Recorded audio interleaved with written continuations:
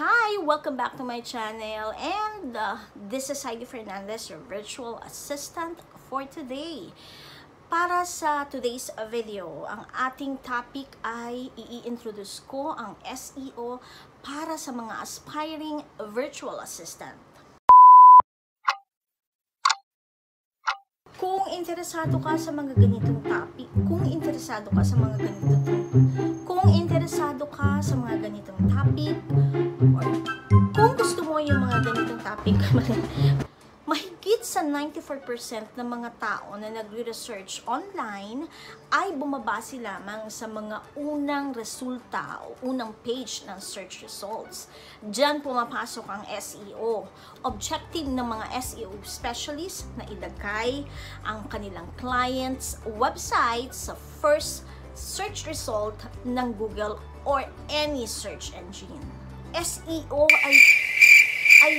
SEO ay ang pagtaas ng rango or rank position ng iyong website sa search results ng different search engine.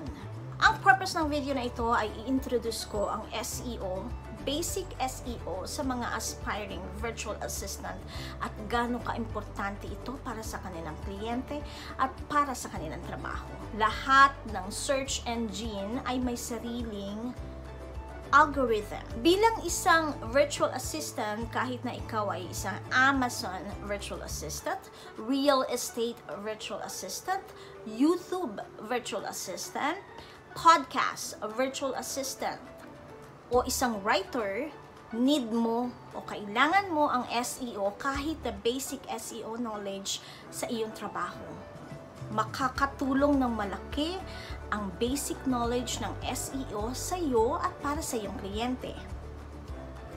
Kung interesado ka sa mga topic na ganito, please consider subscribing, i-like mo na rin at i-share mo na rin ang video na ito. So, nagsisimula ang isang magandang SEO sa isang epektibo at magandang keyword research. At tuturuan ko kayo niyan sa ating mga future videos.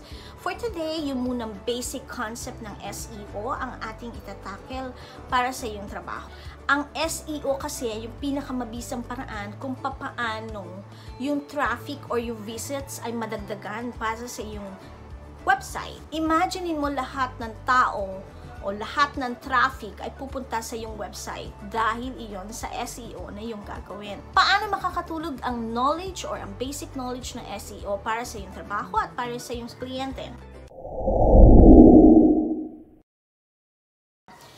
Imagine ikaw ay isang podcast virtual assistant.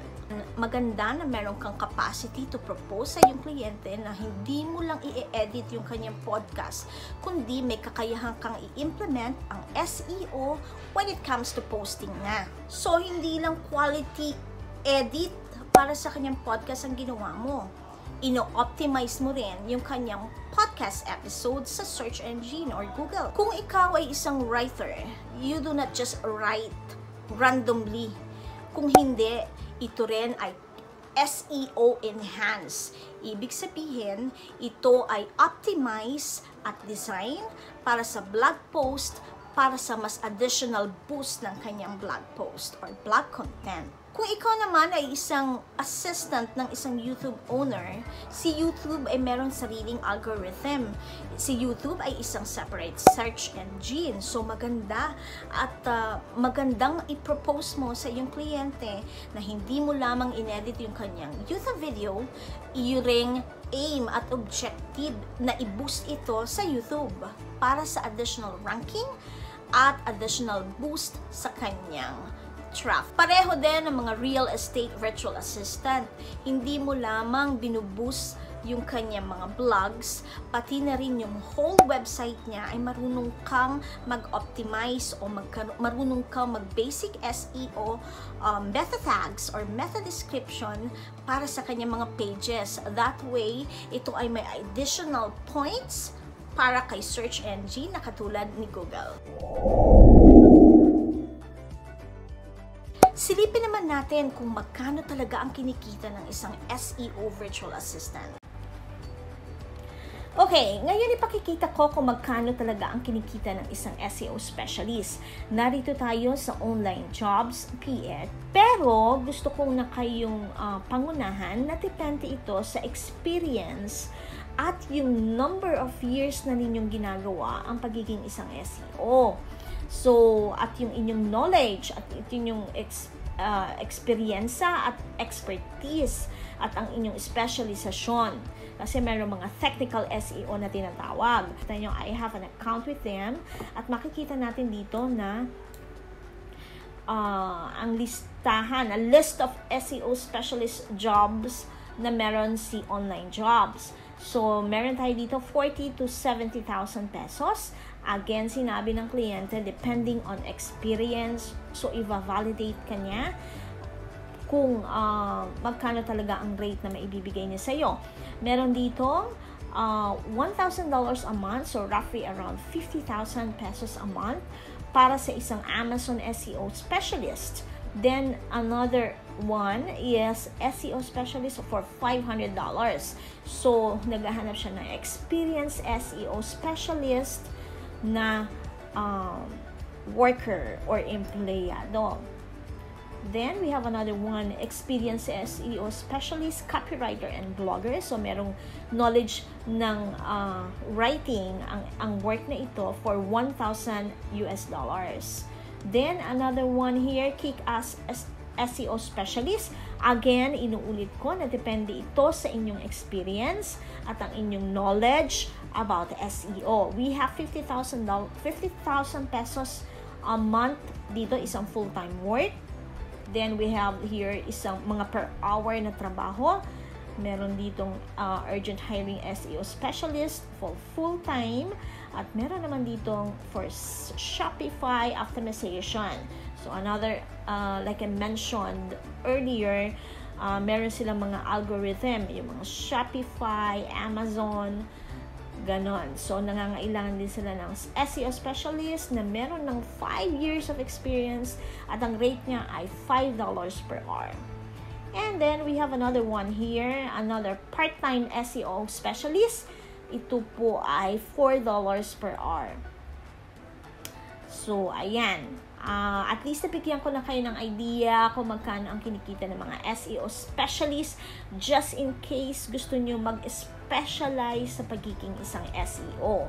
Anyway, nandyan na yung ating training course na maya-maya lang ibibigay ko yung information about it, kung ano ang matututunan ninyo sa training course na ito.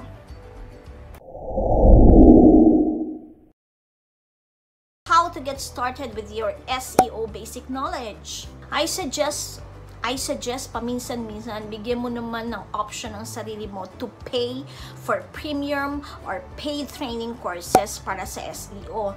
Hindi lamang nagre-research ka wherein nandun lahat yung information at medyo scattered yung information about your research.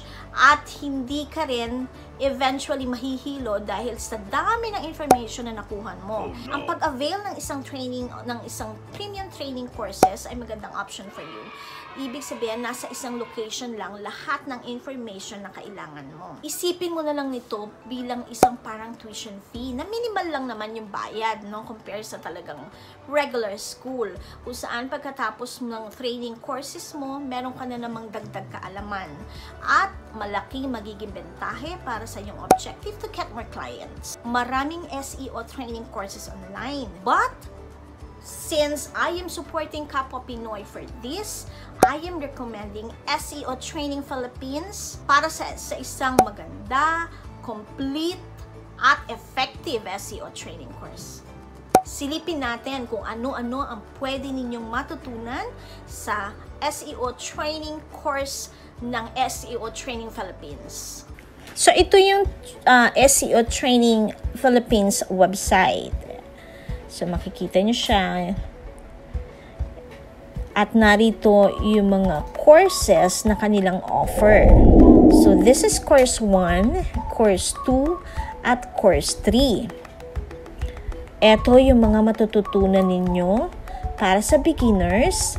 Meron silang advanced course here. Merong beginner's course, merong advanced course, at meron namang course 3. So dito, detailed yung information kung ano-ano yung matututunan mo sa course na ito. Same thing with course 2, naka-detailed na rito at naka-isa-isa na kung ano yung mga matututunan mo inside course 2. At pareho din sa course 3. Ito yung mga matututunan mo inside this course. At nandito yung mga presyo ng mga courses. Very valuable information at worth it sa halaga niya. Okay? I have an account with them. Nag-sign up po ako sa kanila at bumili ako ng course. At narito po yung aking dashboard. So right now, ako ay nag-aaral ng kanilang mga courses to further develop yung aking SEO skills. Okay? So, I am recommending SEO Training Philippines para sa complete guide o isang maayos na sistema ng SEO training para sa iyong aim or objective as virtual assistant kung gusto nyo pa mag-specialize o gusto nyo madagdagan ang information na meron kayo.